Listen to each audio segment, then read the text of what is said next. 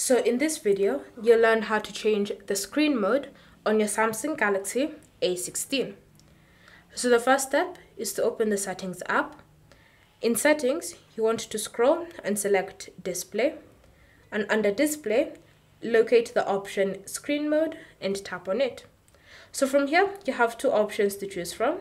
You have Vivid, which is the default option.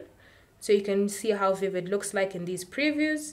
And then you have Natural. When you tap on it, you can see your screen changes filters, and this is how Natural looks like. So it's up to you to decide which option you prefer to use.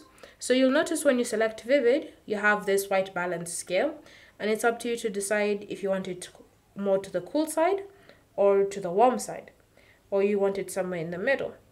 So now just explore the different options and adjust it to your liking. Thank you for watching. If you have any questions or comments, leave them down below and we'll get back to you.